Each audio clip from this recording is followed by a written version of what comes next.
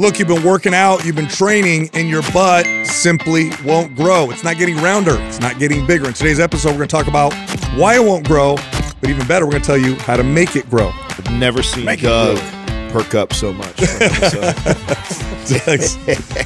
Tell me about these ass gains, Doug. Yeah.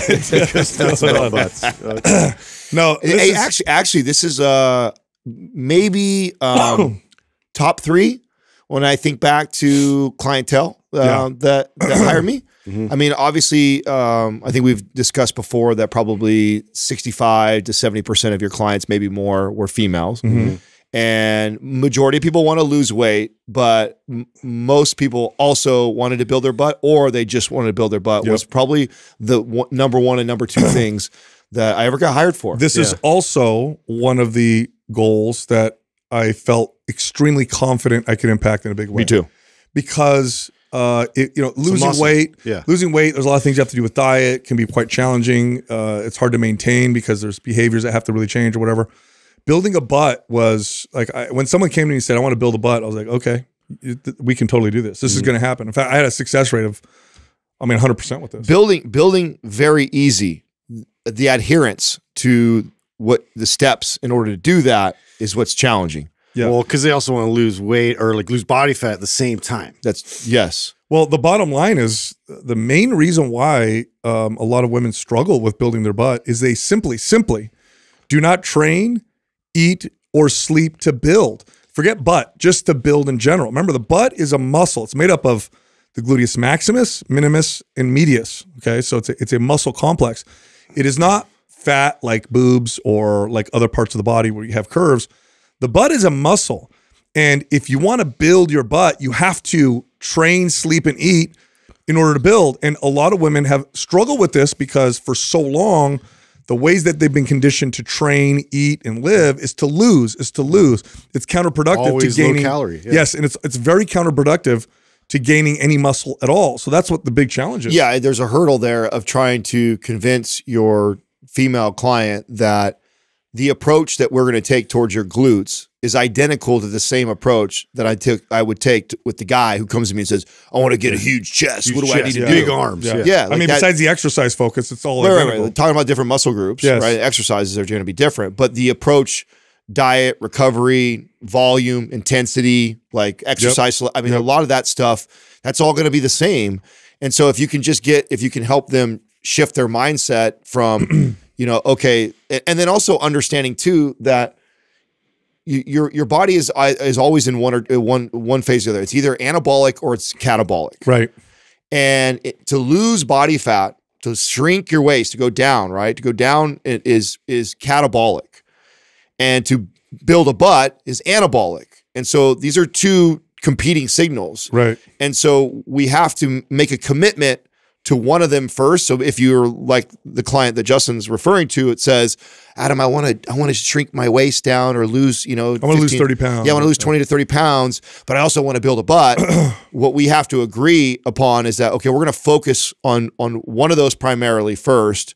And by the way, there's a better way to do that too. Exactly. There's a priority there for sure. And so we're going to focus on one of those first, and then we'll focus on the other one, because trying to do that simultaneously, not that it's impossible, but you're going to see very little movement in each direction, and it's going to take a lot longer, and that a lot of times can be. Yeah, by the way, what you were alluding to, Adam, in terms of which one is better to start with, even if your goal is to lose weight, it's always better to start building. That's right. Because of the metabolism boost and how that contributes to fat loss. Whereas fat loss initially can typically result in a slowdown in metabolism as the body tries to adapt to the reduced calories, which makes it more difficult later on to build muscle.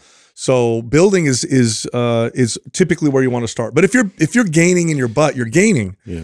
So it's all about building. Wrap your brain around that for a second though, because you're a female client who comes in who's been maybe yo-yo dieting for most of your life. You're struggling with 30 pounds overweight. You come in and you hire a trainer and you tell them that, hey, I really want to lose 30 pounds. I really want to build this butt. And you respond back to her, I'm going to put you on we're going to build and put you in a bulk. Yeah, I'm going to put you on a calorie surplus and build, and we're not going to cut, and we're not going to lose weight right now. That's a really tough thing to overcome, and early on in my career, when I didn't have the words to communicate like what we're doing, you know, that was really difficult to get buy-in from my client. And that's why what you said when we started this was super easy formula, really difficult for the adherence Big part. barrier for psychologically for the client coming in. It's also because when you're doing this right, your pants get tighter as your butt grows. Your legs will start to grow a little bit along with this. Scale could go up. Scale, listen, if you don't want to lose body fat, let's say you're listening to this right now and you're like, well, you know, I'm okay with my body fat percentage, you know, but I'd like to build my butt. You're going to gain weight then. And that's, you got to be okay with that. So a lot of women who are okay with their body fat and want to build a butt also get discouraged when the scale goes up. It's like, listen, if you're okay with your body fat percentage and we're gaining muscle, that means you're going to gain some weight on the scale. You may go up 3 pounds on the scale, but if it's 3 pounds on your butt primarily, well, now you're going to get exactly what you're looking for. And of course, all the benefits that come along with that, which includes faster metabolism, mobility, and all those other things. And of course, by the way, you know, muscular glutes really signify health and mobility. This is why it's this is why men and women both like this. Even women like this on a man as well, well-developed glutes, because, I mean, we walk on 2 legs of all the primates. This is how we walk. And we have very large glute muscles in comparison to other primates because those muscles are responsible for balance and locomotion. And so powerful, strong glutes typically signifies good mobility, good strength, and good health. That's one of the reasons. Yeah, I always said it's like the hips are the center of all of your power. Yes. I mean, it's all derived from there. And you know, and you're going to display that if you have like the large muscle support there to signify that. Yeah, totally. Today's giveaway on YouTube is MAPS Anabolic. If you're interested and you want to enter to win, leave a comment below this video in the first 24 hours that we drop it. Subscribe to this channel and turn on notifications. If you win, we'll let you know in the comments section. Now, this episode is brought to you by one of our sponsors, PRx Performance. This is home gym equipment that's as good or better than the stuff you see in the gyms, except it's designed to maximize space. For example, they have a squat rack that folds into the wall, literally comes off the wall less than 6 inches.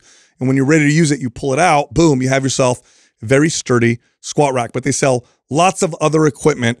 And if you go through our link, you'll get yourself 5% off. By the way, they also have monthly payment plans. So it's like paying a gym membership, except you work out in your garage.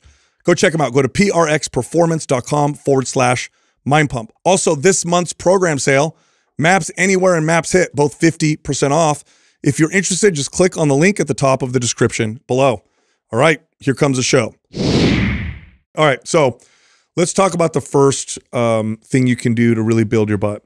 Let's talk about training first. And in our experience, typically the ideal frequency of how often you should train your glutes is about 3 days a week. 3 days a week for most people works best. Now, you'll see people training their butt once a week. Some people are like, I'm going to do it every single day. 3 days a week seems to be the right amount of frequency where you're training intensely. You're not training to failure, by the way, meaning you're not doing an exercise till you can't do it anymore, but you're going pretty hard. So you're stopping maybe 2 reps short of that, but you're training it 3 days a week. This gives you enough time to recover, repair, adapt, and then hit the muscle again. And so this would typically look like a Monday, Wednesday, Friday type of routine.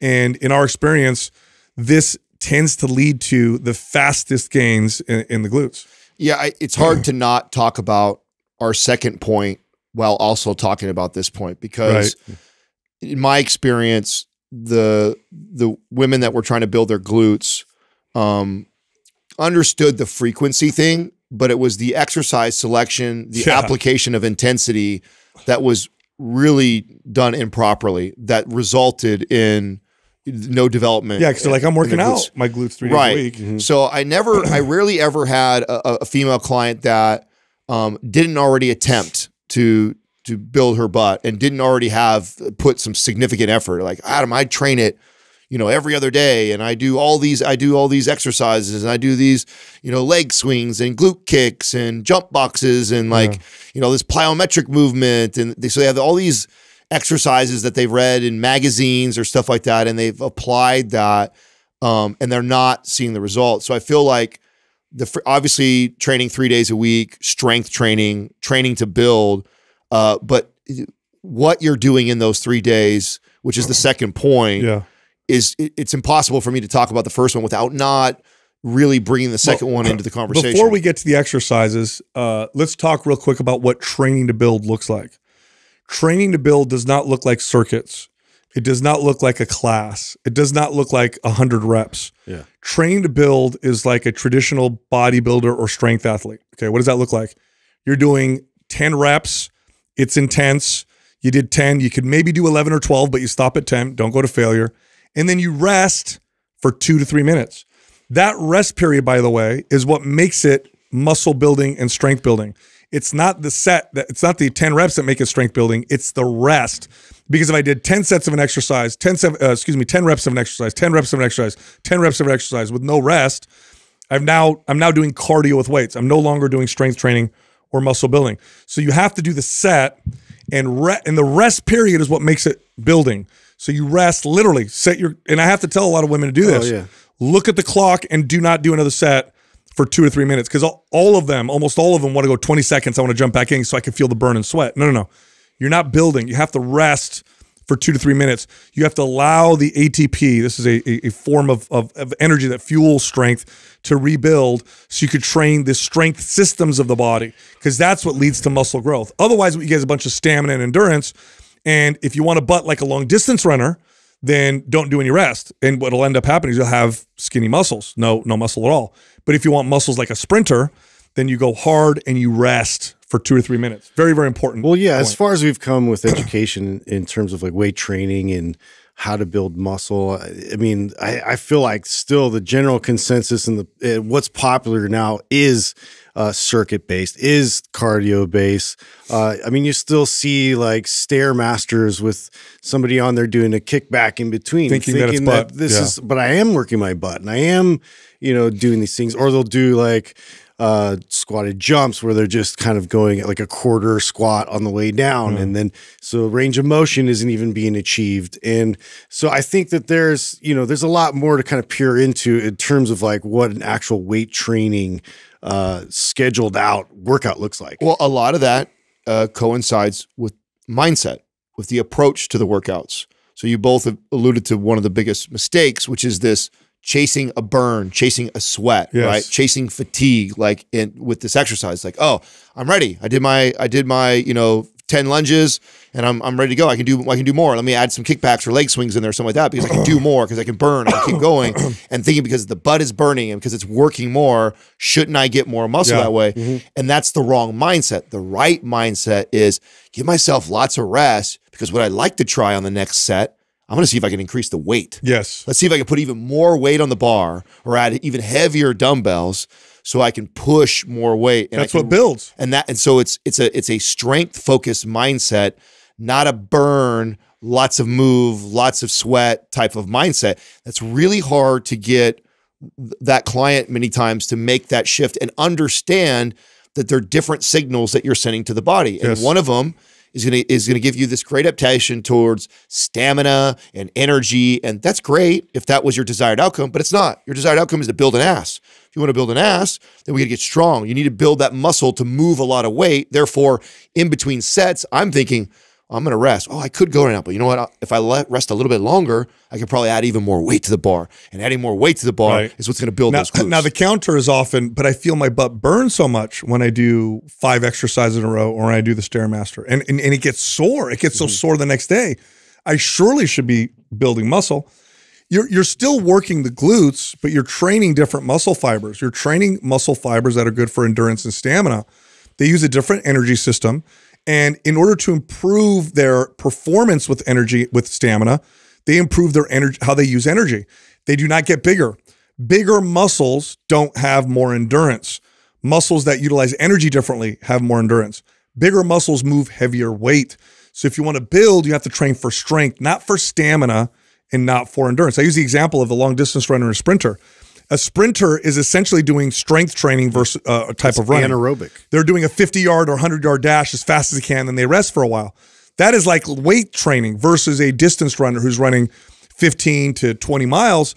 Well, that's stamina. And you look at the two, compare the two. What does a sprinter look like versus what does a distance runner look like? So if you want to build, you do a set, you rest for 2 or 3 minutes, You do another set, you rest for 2 or 3 minutes. You do not combine 5 or 6 exercises together. You do not do 50,000 reps to try to make a burn. You're trying to get stronger. And if you're getting stronger, you're building. In other words, if you could do a couple more reps or you add 5 pounds to the bar, guess what? You're moving in the right direction. Right. All right. So the next point, which is what you were talking about, Adam, is the exercises. And the reason why I say that this coincides with one and why it's so important and why it's hard to talk about is because first we kind of address the mindset, but now it even matters the exercise selection. Because if you're doing things like kickbacks and dog peas and leg swings and ice skaters, 3 times a week. That's great. You're doing all this frequency, but you're doing these exercises that are They just don't build a lot of muscle. They just not as don't effective. No, they're not as effective at building muscle. So yes, the 3 days a week is important, but even more so, what's important is, or equally important, is the exercise selection. All strength training exercises build muscle and strength, but they don't all build the same amount. They're all not created equal. They're not. So think of it this way: you're trying to dig a hole, trying to dig a big hole. You have a spoon, a shovel, and a backhoe. The exercises we're about to list are the backhoe. Now, all the other ones that Adam just talked about, the kickbacks and all that stuff, that's a spoon. So you're going to dig a little bit of a hole, right? But you're not going to make a big impact. So what are these big exercises that build a lot of muscle? Well, here they are: squats, hip thrusts, and deadlift variations. Those are the 3 main exercise types you should focus on.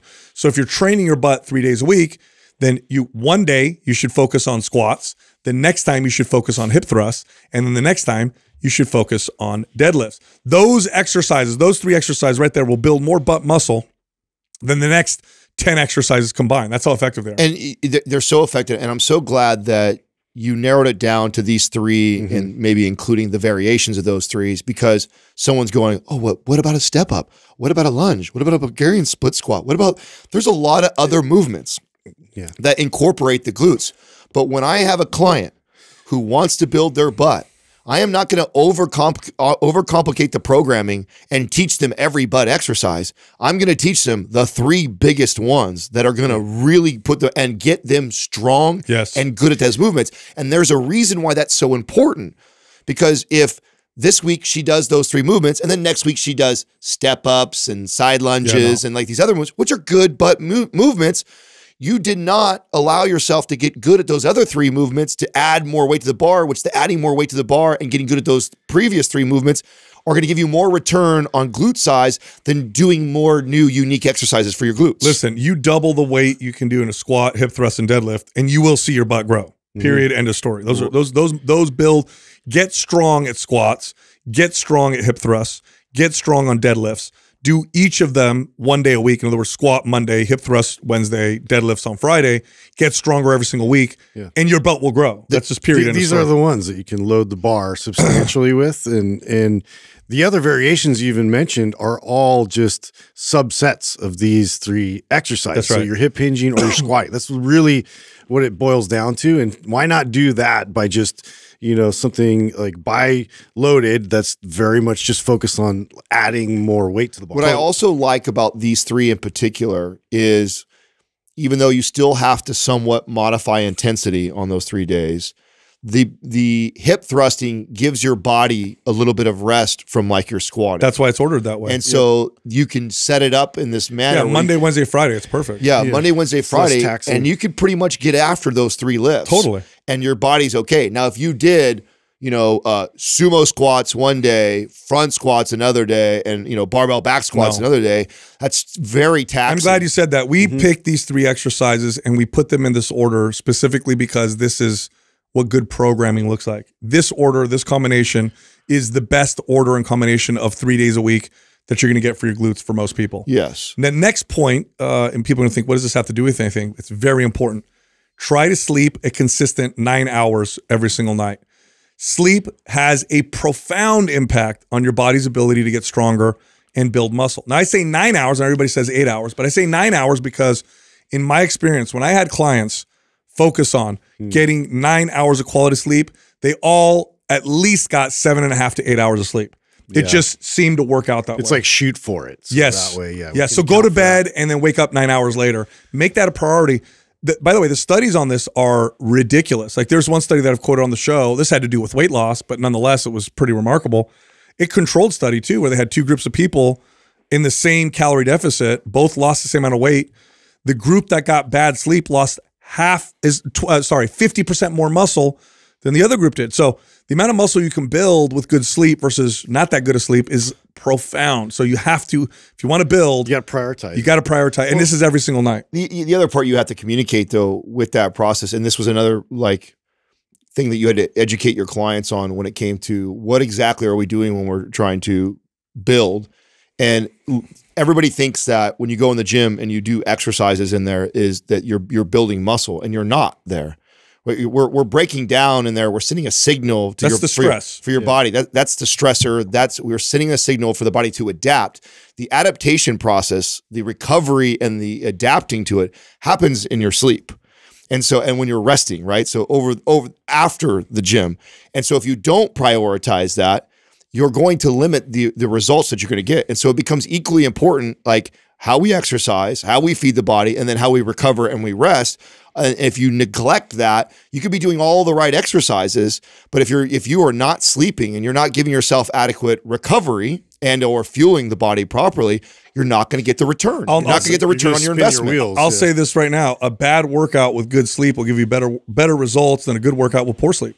That's how big of an impact sleep will make on your body's ability to adapt and build muscle. So this is very, very important. I've had clients gain and lose weight just from changing their sleep, not changing anything else, just getting to fix their sleep. And depending on what their goal was, all of a sudden things started moving in the right direction because we fixed this process. And this is very important for building. So try and aim for 9 hours of sleep every single night. This will propel your body's ability to build muscle so fast. The next one is to change the reps. Now, the muscle building reps, we could say would fall in the range of anywhere between, let's say, 3 to 20 reps. Let's play within those. That's a nice range that you can play within. So when we say change the reps, you should focus on a particular rep range for a certain period of time. So, okay, for the next couple of weeks, I'm going to try and train at 6 reps, real low. And then the next few weeks, I'm going to try and train in the 10 rep range for a little while. This is important because changing the target of the reps changes the stimulus and keeps things novel, even though you're doing the same exercises, and it tends to keep the body progressing. It tends to avoid plateaus. Yeah, I think here's an example of where that's like a generic answer, right? Of like, just do those things and you'll be fine. A more individualized or more specific to this average client, to me, I'm going to almost always focus in the low rep range to start this client out, because normally this client is the client that likes to superset, circuit, F45, Orange Theory, short rest periods. And rarely ever did this client come to me and she goes, oh yeah, no, I've been powerlifting for a really long time. Or, oh yeah, I give 3-minute rest periods and I train singles and doubles. Never had a powerlifting client who couldn't grow her butt. That's right. Exactly. So because of that. They already did that. And that doesn't mean the rules that you said don't apply, because it's still the same rules, right? You're going to focus on a rep range for a period of time, 3 to 4 weeks. Then you're going to move out of that rep range for another 3 to 4 weeks, and then move out of that rep range 3 to 4 weeks. But I can almost 100% be certain to push that person in the low rep range first, because you're right. That signal that you're going to send is so novel to that avatar. That avatar probably has never trained in the 3 to 5 rep range. It's probably never done that. Well, this falls with the first two points we brought up even earlier with like the exercise selection. Like, because even then, like just focusing on loading the bar and then having those adequate rest periods, that's a big hurdle, for that type of a client. And then to structure it in a way, where now we're doing less reps and they're very much more intentional. And then it promotes that kind of rest period where this is what actual strength training looks like. It feels like. Yeah, you're right. Yeah, that's a good point. It for sure is going to be sets the stage. New. It's a totally new stimulus. And this part is the part that I always love communicating to my client that's like this, is that what's very exciting about this is that if you do fall into that category that I'm saying, that tend to gravitate towards those classes, do circuit training, do plyometric exercises, do low rest periods like everybody tends to do that is trying to obtain these goals, me getting you to train this way, the gains come on so fast. That was my formula. That was my guaranteed formula for someone who needed to build their butt. 3 days a week, squats, hip thrusts, deadlifts, Right out of the and gates with low reps. anabolic, yeah. And low reps. It was like, this was my 100% almost every time. And so, you know, even though you might have the client fearful of this new way of training or approaching lifting and dieting this way, if you can get them to trust the process and they actually go all in on this, the gains will come fast and good and strong, and you'll see incredible results right out the gates because of how novel it is. So that's the part that I would get clients excited about, is that, listen, you've never trained this way before, and I know that sounds so counter to what you've probably been marketed to or been told before, but if you trust me, like, I'm going to show you results like in weeks time, because you've never trained that way Totally, before. 100%. And the last point, and this is an important one, we left it last, not because it's least important, but we need to make this point, and that is that you got to eat more. So you cannot build in a calorie deficit. You have to have a surplus of energy, a surplus of calories for your body to pull from to create new tissue. In this case, it's muscle. So however much you're eating now, bump your calories up. And there's a little subtitle here, which is eat high protein. Okay, protein is what gets turned into muscle. Now, more calories from carbohydrates and fats can also help fuel muscle growth. But if you're not eating roughly 1 gram of protein per pound of target body weight, then you're not going to be building as much muscle as you possibly can. So eat more, bump your calories, but also make sure you're eating about 1 gram of protein per pound of target body weight. That is the formula for building. Well, this is what determines, okay, when we first started this conversation, is your body is one or the other. It is either catabolic or anabolic. The amount of calories that you intake determines that. If you are under your maintenance, you are catabolic. I don't care if you do all the best exercise in the world, get all kinds of great sleep, your body will be catabolic if you're in a caloric deficit. And if that is completely the opposite of what you want if you're trying to build a butt. So we have to be in some, it doesn't have to be a massive surplus. I'm not asking you to go bulk with a bunch of extra cal, but you need to be above maintenance in a surplus. A few 300-400 calories above maintenance. Yes. Would be plenty. And hitting those protein targets, but then that puts you in an anabolic position. And now we are priming the body to build tissue, to build muscle, to build the butt.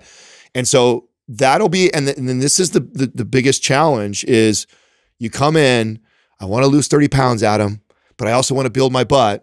And I tell you, like, listen, we're gonna lift heavy ass weight, and then I want you to eat a little bit more than what we're doing. The psychological part and hurdle is the most challenging. But again, if that is a novel stimulus, like I'm pretty sure it will be for most of the people, you'll see very positive benefits as far as the gains pretty fast. And what comes also with the building the butt, building the muscle, is the faster metabolism, right? Which will only— It makes the fat loss way easier. It's only going to set you up for the shrinking the waist and losing the body fat much better and much easier, and a lot easier for you to sustain. Yeah, and I don't say this very often, but you know, so long as you're healthy and there's no other crazy lifestyle factors or nutrient deficiencies or whatever, like if you follow this formula, you will build your butt. You will see results with your butt growth. Look, if you love the show, we also have a free guide to help you build your butt. It goes into what we just talked about and more, and it's totally free. It's a build your butt guide. Again, it's free. It's at mindpumpfree.com. You can also find us all on social media. Justin is on Instagram at mindpumpjustin. I'm on Instagram at mindpumpmedia, and Adam's on Instagram at mindpumpadam.